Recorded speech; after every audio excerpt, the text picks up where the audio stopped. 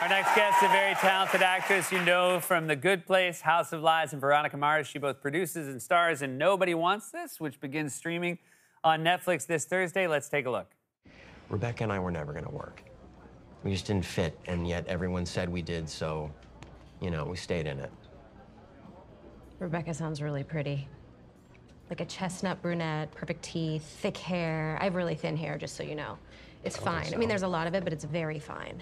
She has thick hair, doesn't she? It's pretty thick. I knew it. I've lost my watch in it before. Oh my God. Yeah.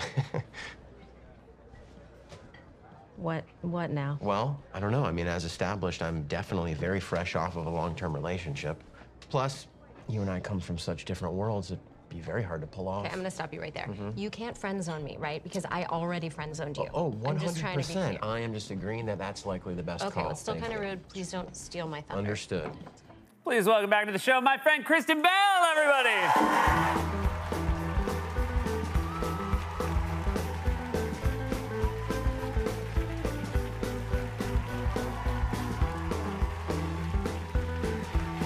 Welcome back. Thank you. I was thinking about how remarkable tonight is that all the guests on the show tonight I have known since 2001. I met Harper in 2001, Will in 2001, and you in 2001. Really? Yeah. And you know what? I had never met Harper before tonight, but I'm so excited to see that movie. I can't even tell you. The trailer is just, it's overwhelmingly beautiful. But I met Will in 2001 as well, and I would like to tell you why he's the nicest man on the planet, which I'm sure you already know. He would never, ever remember this, but so my best friend from college is your wife's sister. Are we following? Yeah. Okay, so Ariel had an internship at SNL. So we were 18 and like, this is it. We snuck in every weekend, we watched every show, and I was, at that point, 18, looking like 12, wandering around the hallways. People were like, who's the child? And at one after party one night, I snuck in also, sorry SNL, my best friend from home, Bob. And Bob goes, God, I really want to meet Will Ferrell. And I didn't know Will Ferrell, but I was like, I'll introduce you to Will Ferrell. No problem. Born with moxie. So I went up to Will and I was like, just acted the part. I was like, Will, this is my best friend from high school, Bob. And Will goes, Bob, so nice to meet you. And this one, oh, you.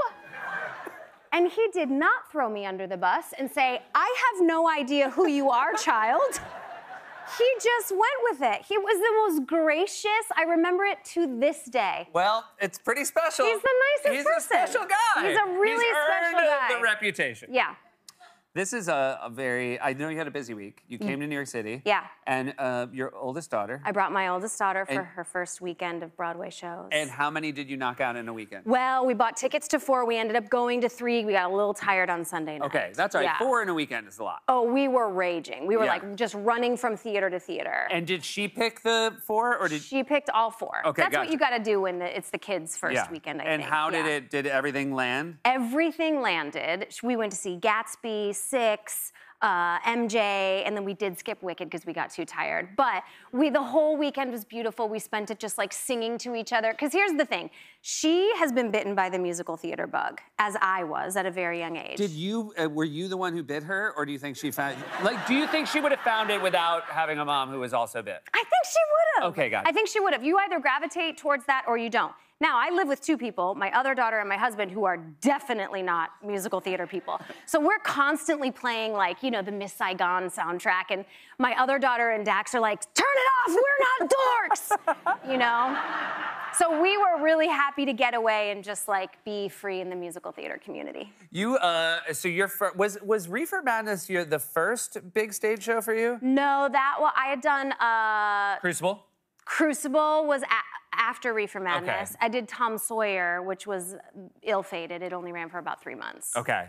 And then Reefer Madness was really special. It was and really that special. was 2001, and then 2005 you did a Showtime movie of it, yeah. And now it's a revival. Yeah, I'm producing it in Los Angeles, bring a little theater back to Los Angeles. And I will say, like, this show is so special to me because I can see it as the actual turning point in my career. When I did this show, we were in tech on September 11th. So the cast and crew got very close very quick and bonded, but we also didn't really survive more than a couple months. But that whole cast and crew was from LA, and they were like, hey, you should move to LA. And I was like, I'm 20, I don't know how to do that. What are you talking about? And they said, come out, we'll be your family. I lived on the writer's couch for 3 months. Like, they really took care of me. And I can see it as the fork in this road. I would not have a career. I would not have met my husband. I would not have had my kids if it weren't for, like, the loving embrace of these hooligans. And so, there you are. There you go. Look, it's a crazy show, It's okay? a crazy show. But spoiler alert. It's really funny to watch you crossing your eyes while you take a drag. Thank you very much. There was a 1936 propaganda film by the government, which was really embarrassing, called Reefer Madness, that stoners have watched forever. And these writers wrote it into a satirical musical, but spoiler alert, it's not really about weed, it's about misinformation and challenging authority. So we thought this was the perfect year to revive it. And I've yet to meet a younger generation that doesn't fall in love with it, because younger generations are interested in challenging authority. And they have good taste. And they've got great taste. They have great taste. Nobody Wants This. Yeah. Fantastic new show, written by Erin Foster, who's a very funny person. Very. What was your gravitational pull towards this? You know, I hadn't worked in a while. God, I'd love to tell you I have it like all mapped out, but I don't. I'm just like, I have no idea what I want to do next, like maybe take a nap. But it came across my desk, and I thought, oh, this is so thoughtful and funny and edgy, and really shows this this modern side of dating with like apps and cultural differences and like your family's getting involved. And it felt very fresh. And I hadn't read a rom-com that felt this fresh in a very long time. It's you and Adam Brody. Uh-huh. How old do you feel your characters are in the show? Because I enjoyed like watching it. Like sometimes you're watching a rom-com, and I am a man of a certain age. Sure. And I'm like, this isn't for me anymore. Well, and this, I felt like a connection to the characters. That, I think, is part of Erin Foster's brilliance, because usually you're used to seeing, like, hot 21-year-olds, like, meet and then have a miscommunication, and then there's, like, a bow at the end. This show is not that. Adam and I discussed a lot how old we were. We were always like, how old are we supposed to be? You kind of got to know. We decided we're 30-12. 30-12? Yes. That's a great, because I feel like 30-12-year-olds are underrepresented. They really are, but you can watch them fall in love on Nobody Wants This. You guys are the right 30-12-year-olds to watch Fall in Love. I enjoyed it very much. Thank you. Dax was here recently, so I feel like I'm pretty caught up to date on the family, but I haven't, that was before everybody was back to school. Yeah. Is it nice to have the girls back in school? Oh, God, yeah. Oh, God, yeah. Isn't it the best feeling in Oh the my world? God, it really is. Like when August rolls around, it's just, you're really just watching the clock and twiddling your thumbs. But then you're also gonna deal with like a swing of, you know, nervousness for them to go back to school. I mean, I know you have 2 boys and a girl, yeah? I don't know how boys are, but like, it has just been a real life lesson for me to realize that I cannot save my adolescent girls from, you know, 5 of the 7 days a week, one of them standing in the mirror screaming that she can't leave the house, she's just too ugly. And then I'm just there like, wow, you really can't save anyone from their hormones. It's just gonna happen no matter what. It's true, you do. It's funny how much you realize you wanna help these kids more than anything, and then there's this huge chunk of it that you're just completely helpless. You gotta let them go through it. And so we say when you look in the mirror, you gotta just be a little bit better than the person you were yesterday.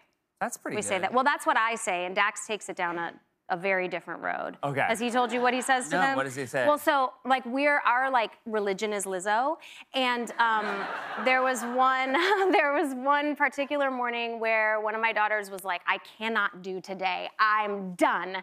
And it was like 7 a.m., and he said, I want you to stand in that mirror and repeat after me. And she said, okay. And he said, say, I'm a bad bitch.